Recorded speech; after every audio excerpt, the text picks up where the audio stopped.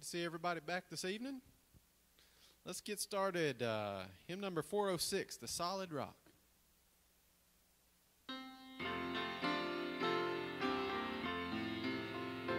My hope is built on nothing less than Jesus' blood and righteousness.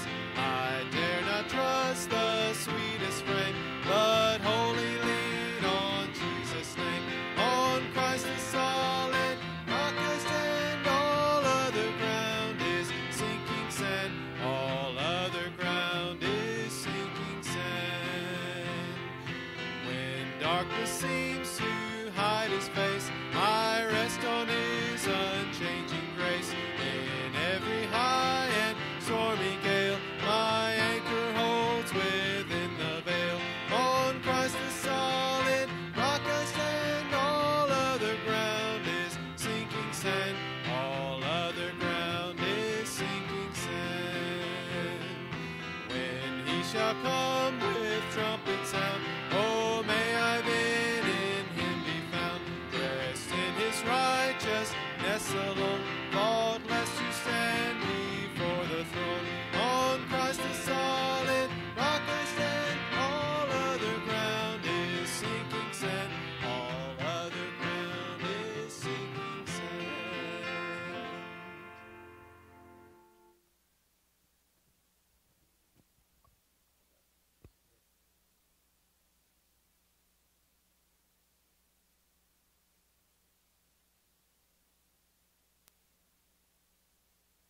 What happened?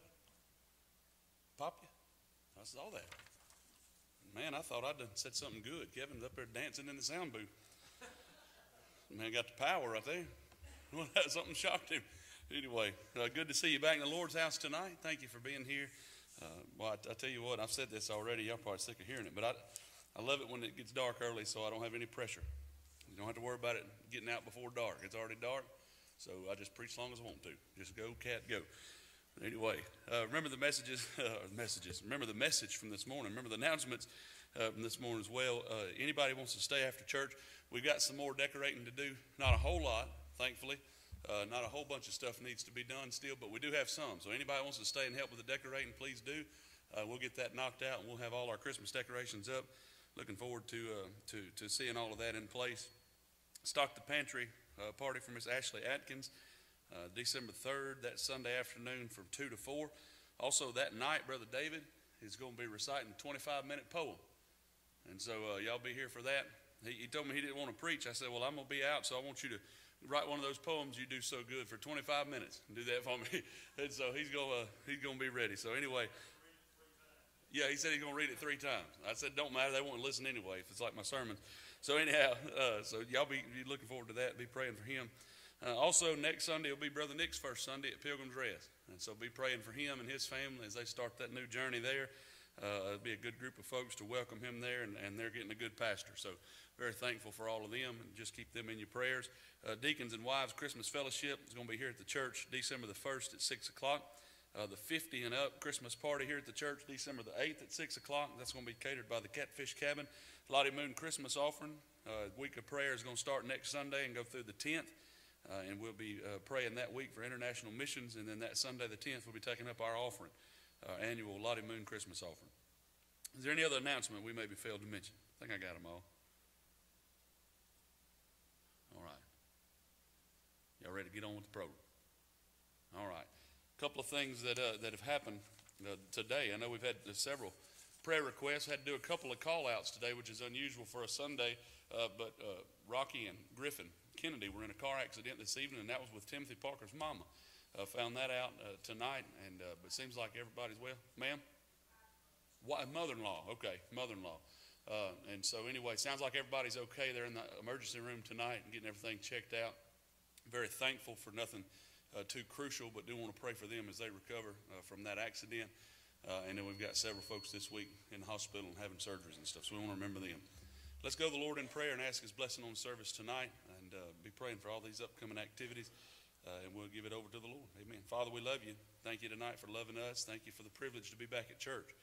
God, we do ask you tonight, as we've come here this evening, that we would settle our hearts. And Lord, I thank you for the privilege we have to sing your praises, and I pray tonight that we lift our voices and do just that. It's always something special about coming back on a Sunday night, and I pray that you'll use this service to magnify yourself. I pray tonight, Lord, you give me the grace to preach your word. We just pray that your will be done in and through each and every one of us, and we'll be careful that you get all the glory for it. And it is in Jesus' name that we do pray. Amen.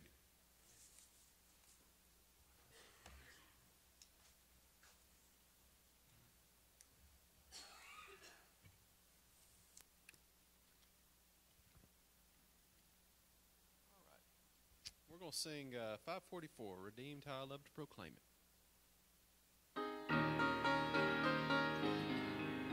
Redeemed how I love to proclaim it, redeemed by the blood of the Lamb, redeemed through his infinite mercy, his child and forever I am.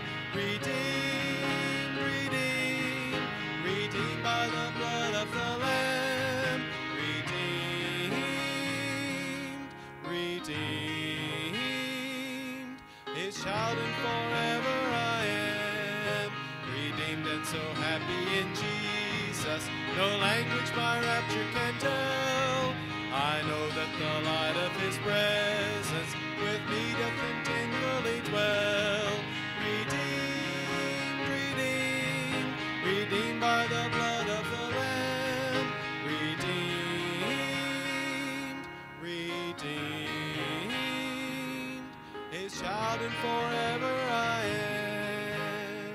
I know I shall see in his beauty the King in whose law I delight, who lovingly guardeth my footsteps and giveth me songs in the night. Redeemed, redeemed, redeemed by the blood of the Lamb. Redeemed, redeemed, his child and forever I am.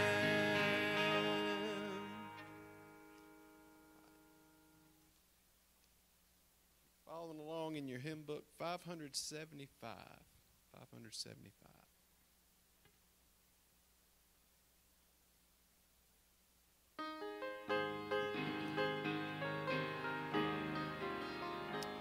I will sing of my Redeemer and his wondrous love to me.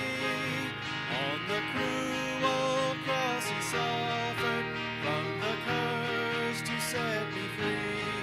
Sing, oh sing of my Redeemer, with his blood he purchased me.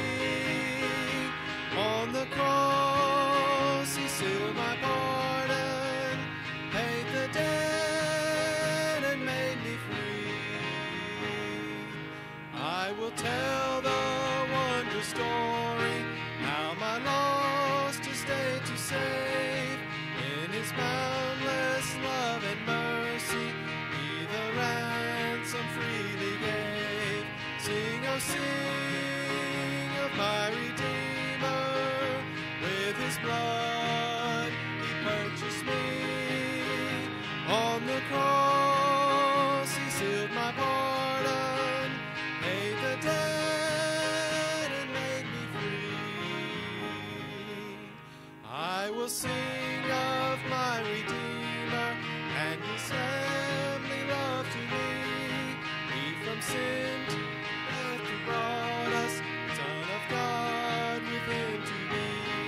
Sing, oh sing of my Redeemer, with his blood he purchased me. On the cross he sealed my pardon, paid the debt and made me free. All right, one more. We're going to sing 227. 227.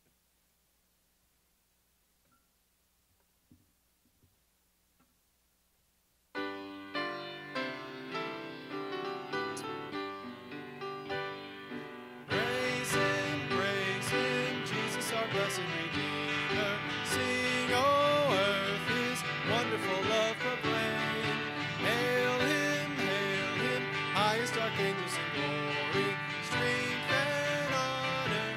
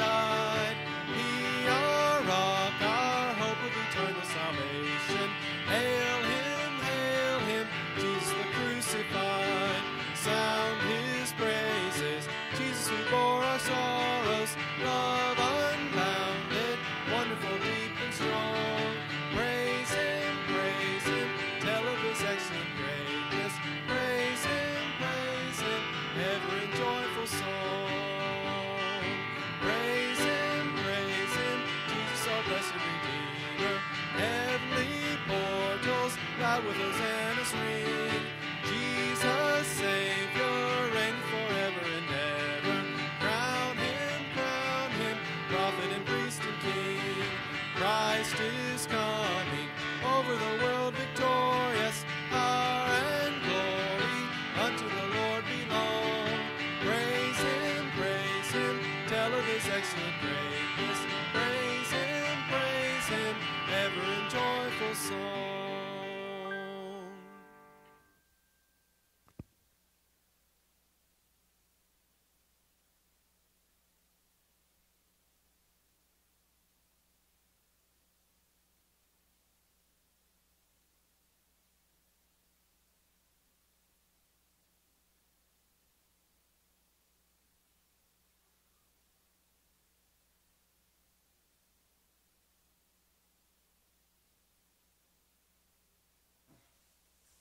There's not a lot of churches blessed with the talent that our church is blessed with.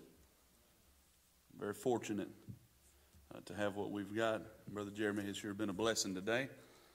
Appreciate that. It's obvious Miss Misty's been working with him. And we pray it's a struggle, and we're praying for you. We're all in this together. It takes a village. We appreciate it. Guarantee you. You have your Bibles tonight. Open to the 84th division of the book of Psalms. Psalms 84 is what we'll look at this evening. Just one verse really tonight that I want us to kind of break apart and look at tonight.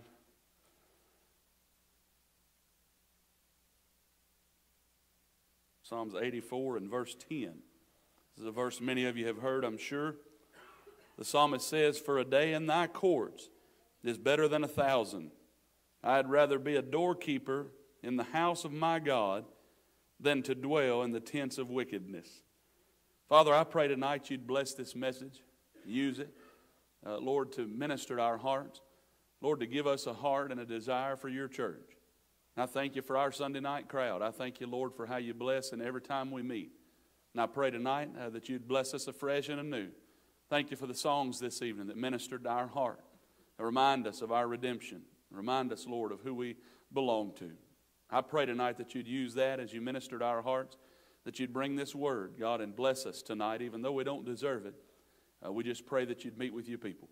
God, we love you tonight, and we do thank you that we have a place to call our church. Lord, a place that we come together and get to meet with you, get to hear from heaven. And I pray that we do just that tonight. We'll be careful to thank you for what you do, and it is in Jesus' name that we do pray. Amen. I love this verse. I love the meaning behind this verse, as the psalmist makes this very plain and simple, that he has a heart for church. He has a heart to be where the Lord is. He has a heart to be in the middle of what it is that God's doing. And when you hear these things that he's saying there in verse 10, there are a couple of things that we'll take from the verse, and then one thing that we'll kind of recap that everything that we believe that's being said.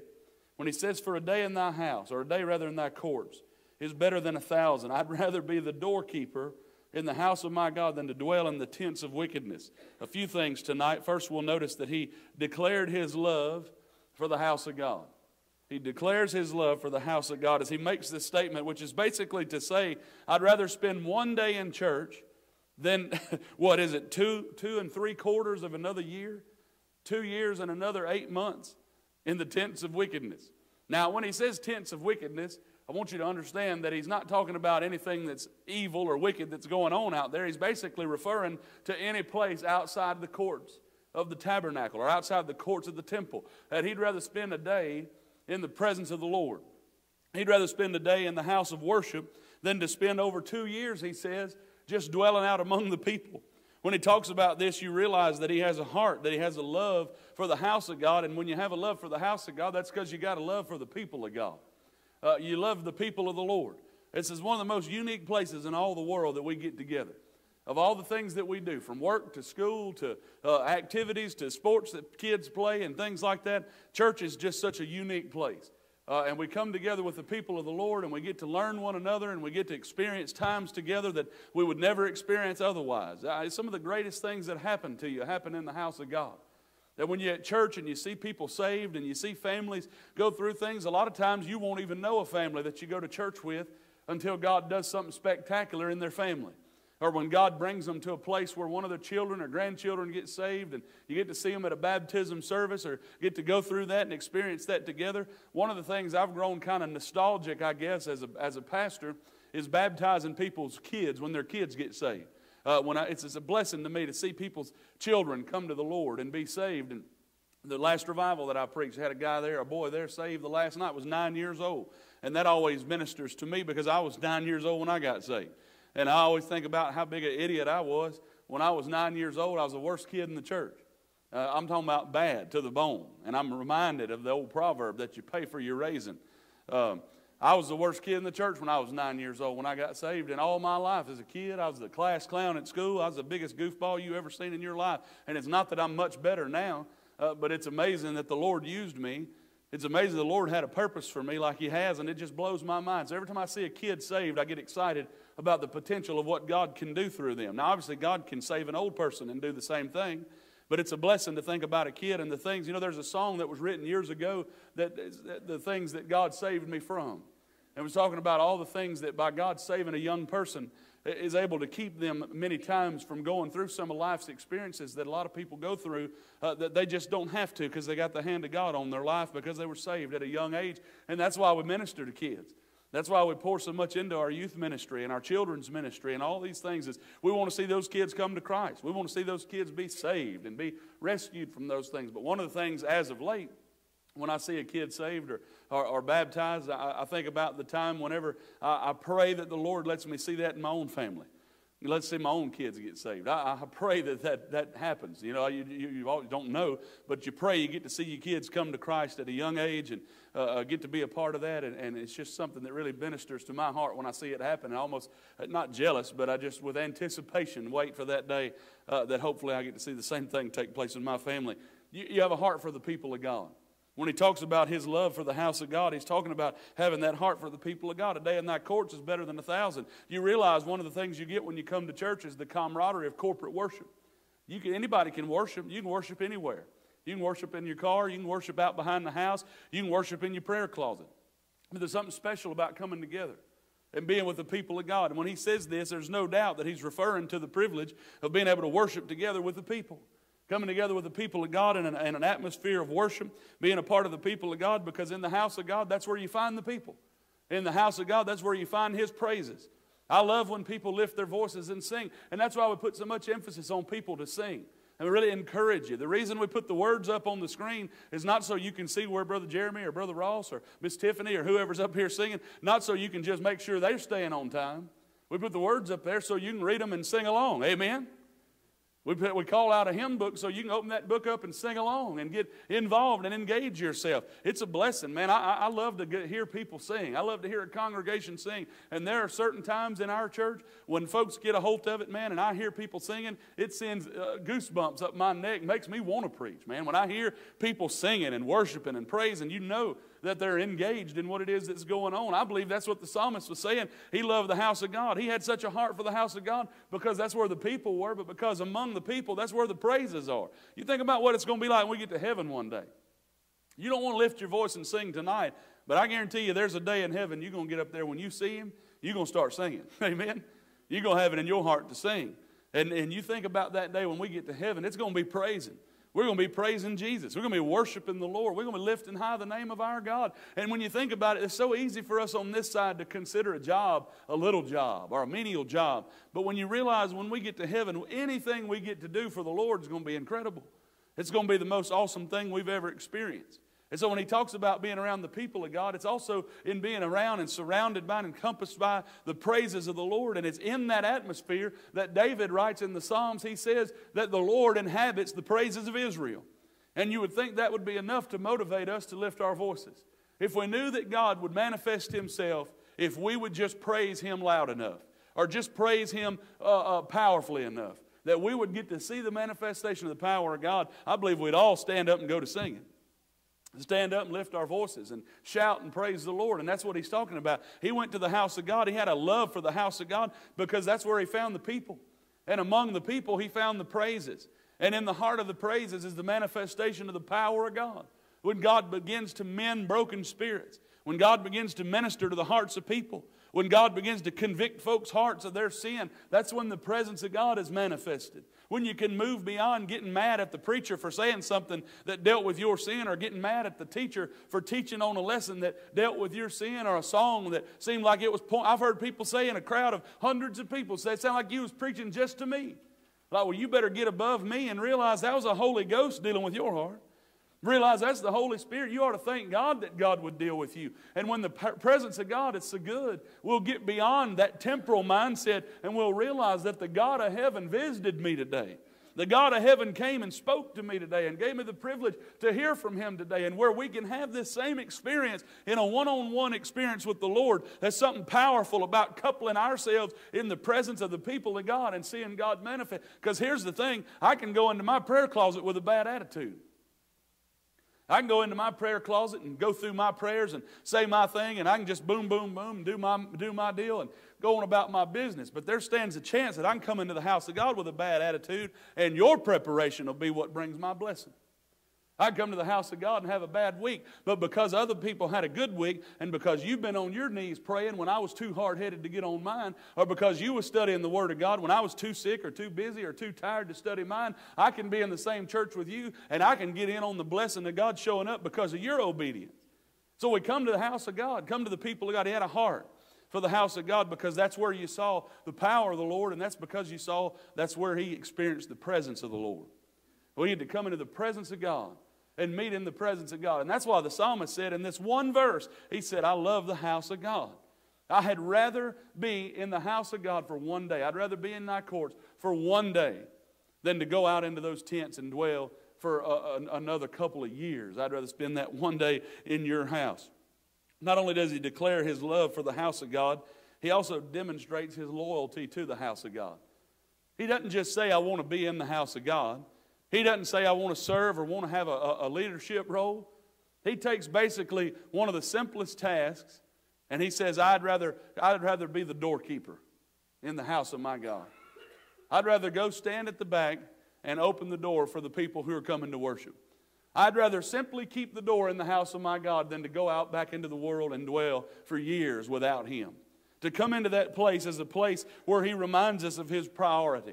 That the house of God in his heart and his life was a place of priority, and it was a place of priority because it was a place of preference. It was a place that he wanted to be. It's one thing to prioritize things. Like when you write out your budget, you have an annual budget in your home. I'm sure many of you do. When you write out your budget, you have to have so much money for insurance. That's not fun money, right? You have to have so much money you account for taxes. Womp, womp. Can I get a womp? Anybody? You know what I'm talking about. You have to plan for so much percentage of your income is going to go to the government. So much percent of your income is going to go towards your medical insurance. So much of your money is going to go towards your homeowners and flood insurance, which, hey, if you pay your flood insurance, amen? I can witness on that. Have your flood insurance. So much of your money is going to go towards your health insurance or towards your vehicle insurance. And as you allot that money and you spend that money on those certain things, you plan for that in your budget. That's not, as you prioritize and you say, this is my spending money, as you set those things apart, those are things you prioritize you don't get really excited about. But when he made this priority, the house of God, if you're not careful, you'll do that with church. And you say, well, I have to go to church on Sunday. I have to be there on Wednesday night. I have to be in Sunday school or they'll talk bad about me, right? I'll have to be there. Miss Rita's going to call me and ask me where I was at. I'll have to be in church. I got to be there. I've got to sing in the choir. I've got to do. As you set your priorities, if you're not careful, it won't be a priority of preference. It'll turn into a priority of obligation. And I think what was so beautiful about the psalmist's heart for the house of the Lord here was this was not just something he felt like he had to do, but it was something he really wanted to do. And that's why he said, I will go to the house of God and keep the door. I'd rather go to the house of God and keep the door than not be there. I'd rather go to the house of God and do the simplest, the hardest, the most job that nobody wants.